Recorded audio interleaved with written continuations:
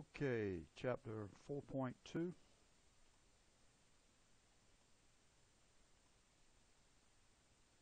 going to do a little less talking and a lot more doing here.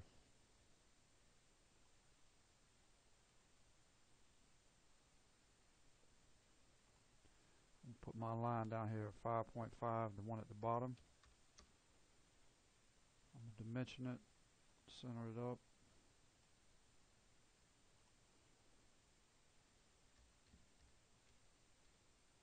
Enter.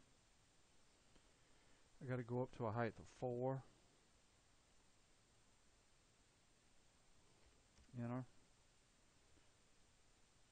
I'm going to come over 4.25. I'm going to choose line again and come back to the bottom. Choose the end of that line. Come up 2. Enter. Then I can close that out. Now I want to center this up. Dimension from the origin to the bottom line, make that 2. Now I have a circle over here that I can go ahead and drop in and dimension it, and that is going to be 1, and it is 2.5 inches from the bottom.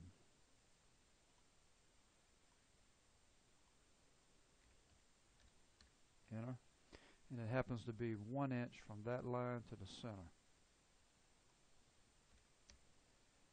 Now I have 2 more circles, but I can only add the small one because the larger one is a boss, and I'm going to have to come back and add that later. So I'm going to go ahead and add that 1 inch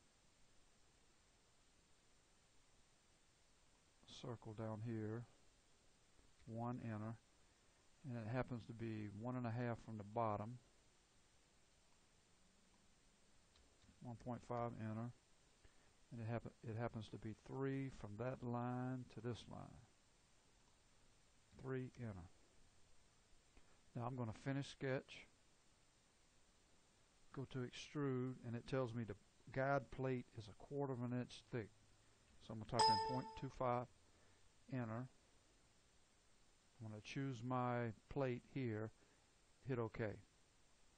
Sorry about that loud sound.